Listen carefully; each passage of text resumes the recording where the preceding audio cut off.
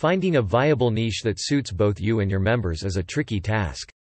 You will have to think a lot to decide about the suitable niche to start your business, so the following a few good points will get you on track. Here are some straightforward steps that can help you find a suitable niche. Identify your interests. Identify your interests and goals by brainstorming and be passionate about them. That's how you'll stick to your work. Make a list of your interests by asking yourself these questions. What interests you during your free time? Which clubs and organizations do you like? Which is the topic that doesn't make you bored while writing on it? Identify which problems you are able to solve. Perform some research on websites like Quora.com. Get an idea about frequently asked questions and try to solve those. Discover pain points that are causing trouble to your customers by searching keywords using tools like Google Trends. Get an idea about your competitors. Determine the work quality of your competitors because this will give you an idea about selecting your niche. There are different kinds of contents, like low-quality content, which is not detailed enough to serve the audience. Lack of authenticity in contents that outranks them.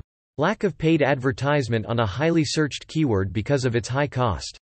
You've got to select your niche wisely, looking deep into the above-mentioned content types. Perform a thorough analysis of competitors' site and create a spreadsheet filled with all the competing sites of your level. Check whether your niche will be profitable. After getting an idea about your niche, the first thing you need to do is to check its market value. Check whether your niche is going to be profitable or not by using ClickBank. Browse your niche in the Browser tab of ClickBank to know about the offers that hold related to your products. If the search results after browsing your niche are showing decent values, then you're lucky, and you can hope great profit from your site. Now you got to test your idea. This step is very important to test the validity of your niche. Set up a landing page to pre-sale your product.